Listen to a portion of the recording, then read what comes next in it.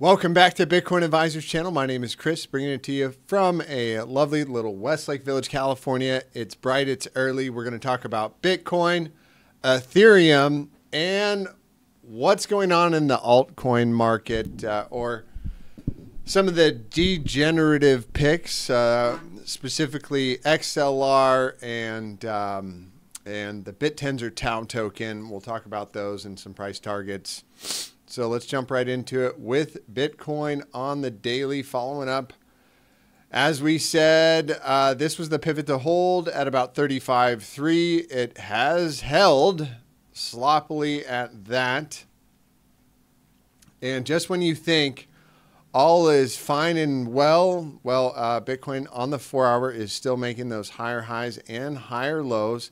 Got some people trapped there. Want to see if there was any kind of a weekend trap for Bitcoin, and then coming into the U.S. market, what's happened here in the first couple of hours of trading, the dead gap zone. So they sent it to the downside, threw it back to the upside, and are we going to get a W or an M formation for a reversal?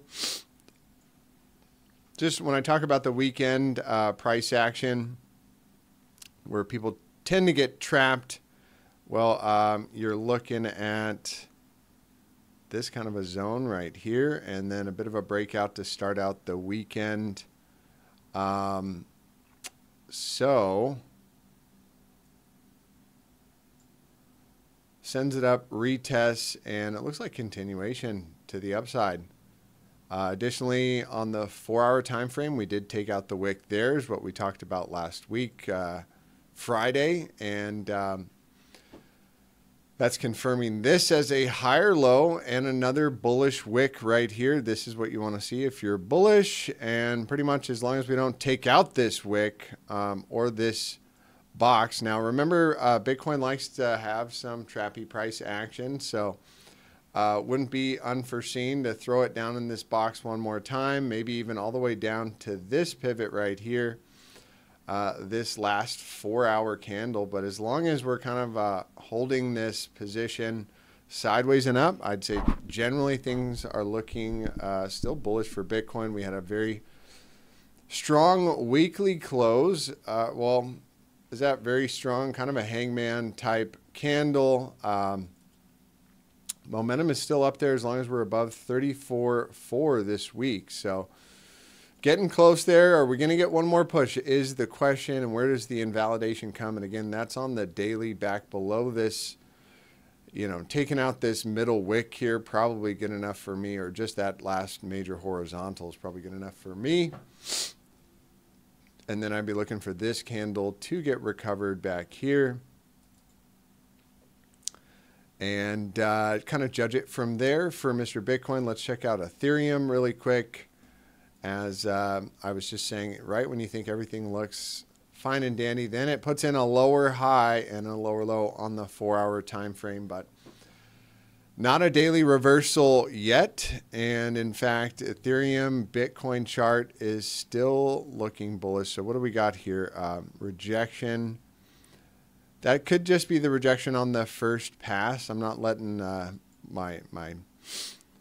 yeah, but generally speaking, you know, above this wick is probably going to be good for Ethereum for a little bit more upside, and perhaps we come and, you know, fulfill the massive ascending triangle breakout, which could you say that it's officially broken out on the weekly?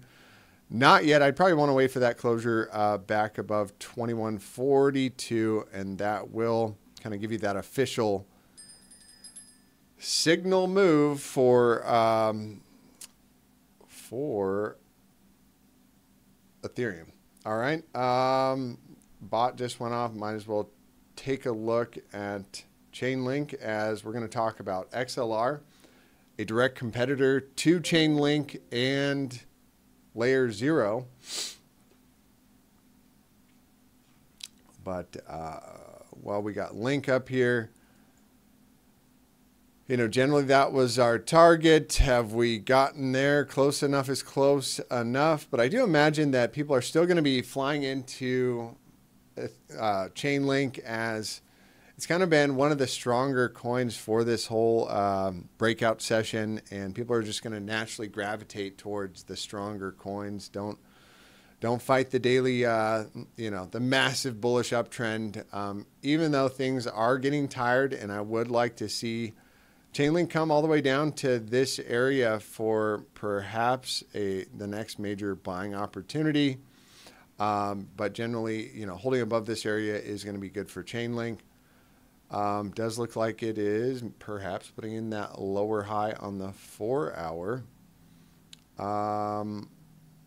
Alongside some of the other coins. Actually, that's a slightly higher high on a closing basis, maybe on a wick basis, but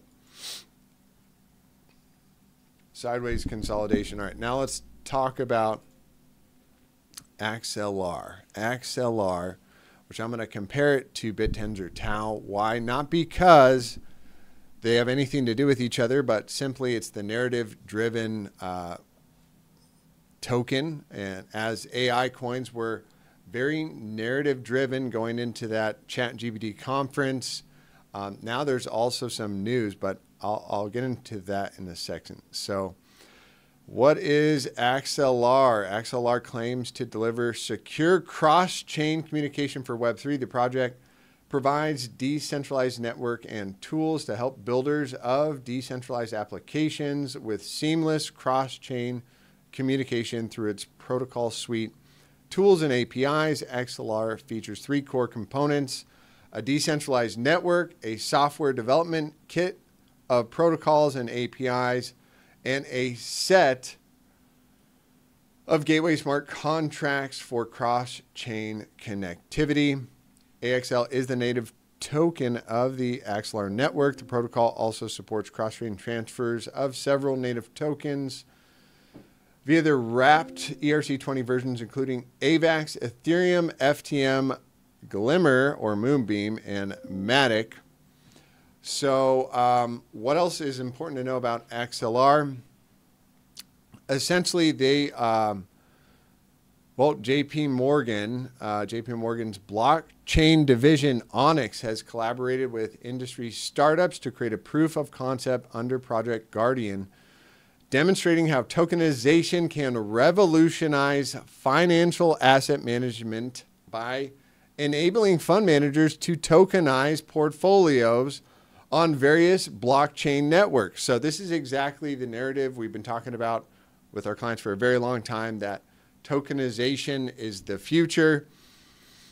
JP Morgan, oddly enough, Onyx division, they're going into it deep, and the project focusing on interoperability and privacy involved blockchain platforms like Providence Blockchain, Onyx Digital Assets, Avalanche, and contributions from Axelar and Oasis Pro, with transactions conducted in a permission manner for enhanced security.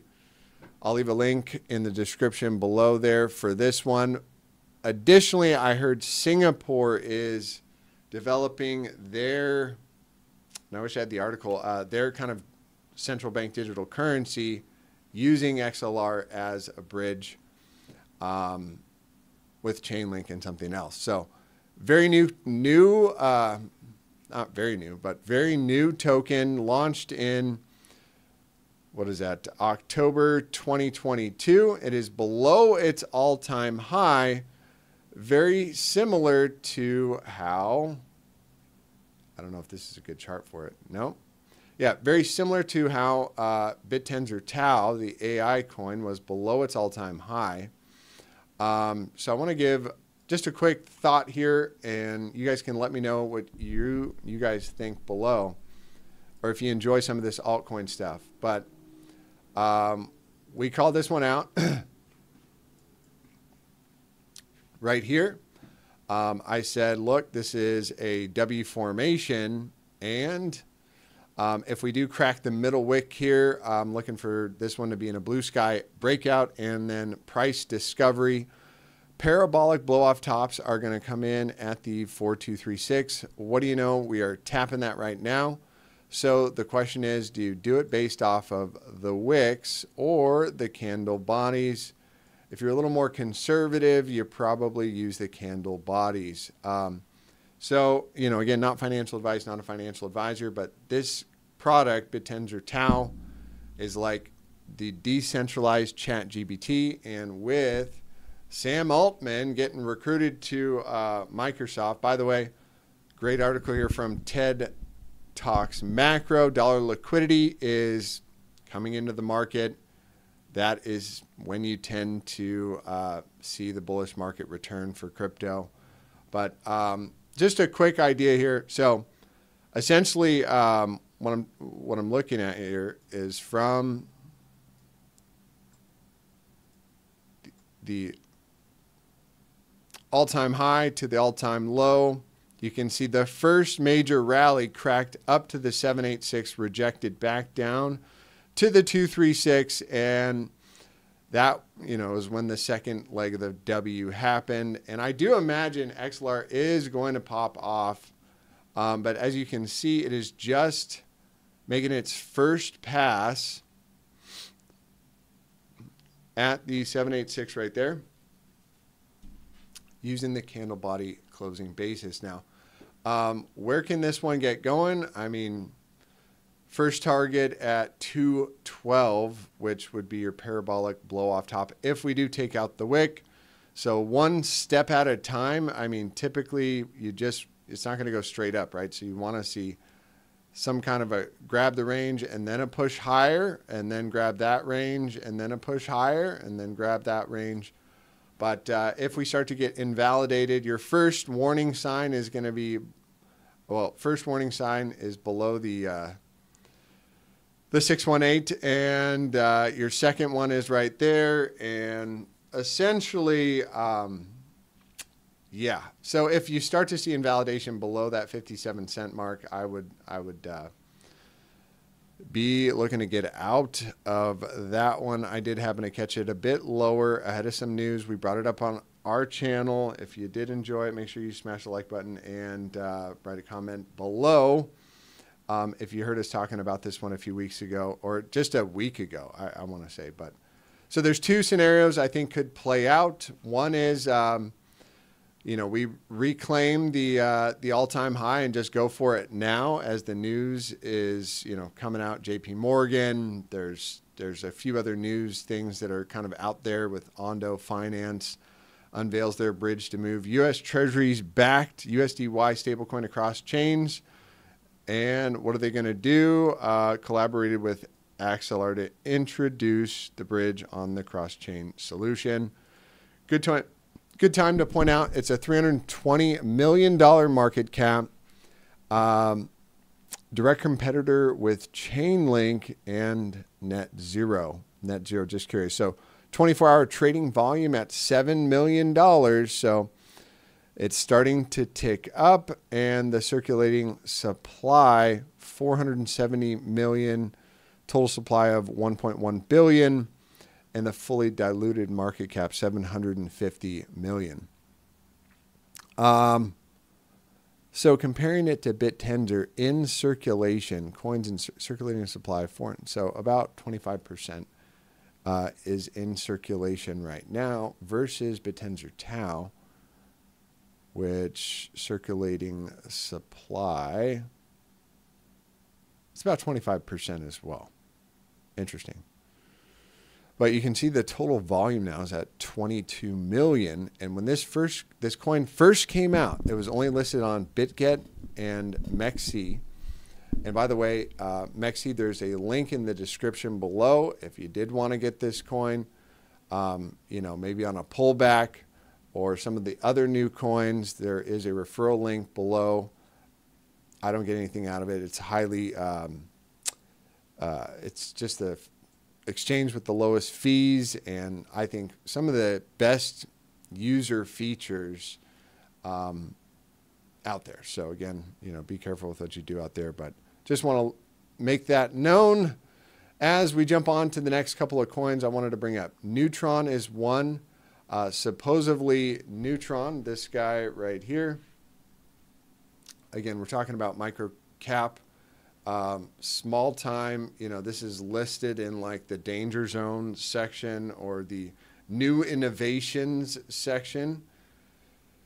What I do like about it is we took out the all-time high. We had the pullback, higher low and higher lows. And if the market cap and the narrative behind this, that everybody from the Cosmos chain is going to be migrating over to this technology because it's still so early. Neutron is, you know, 24 million trading volume, $100 million market cap. So you can see some players are actually jumping in, and I do think this one could perhaps break out. So before I run on my narrative with Axelar, wanted to give my so if it plays out like BitTens or Tau, right, the W is going to look like this, which is going to be something like this. Hits the 786, comes back down, and then once we take out this area, then it's going to be the new all-time highs. That's probably the better route for everybody. But if we can get a daily closure back above 86, hold, and then make a shot at that one, I would be making looking for this one to just break out. Kind of like this option a little bit better. Of course, it's more fun for everything to go to the moon right now. Okay. So we talked about Tau. Where am I looking to exit this one? I just want to, you know, wick to wick. 410. So that's 25% higher than we're at right now. Or 40% higher than we're at right now. So I'm just thinking about that as an area of interest to take some profits off. But while the AI narrative is running right now, and Sam Altman just got recruited to Google, and we know ChatGPT or he got recruited to Microsoft, that's bad for, you know, everybody, you know, not what I would call good. And I'd say that shines light on a decentralized ChatGPT. To be fair, I think all their stuff hasn't worked yet, probably won't work yet. So this is probably going to be a bit of a pump and dump at some point. All right, that's it out of me today, guys. We'll go over some more coins tomorrow. Let me know what you guys want to hear below. If you have any questions, hope you have a blessed and highly favored rest of your day. So we went over, I think we got everything. I will be back tomorrow with some more crypto price updates. Take care.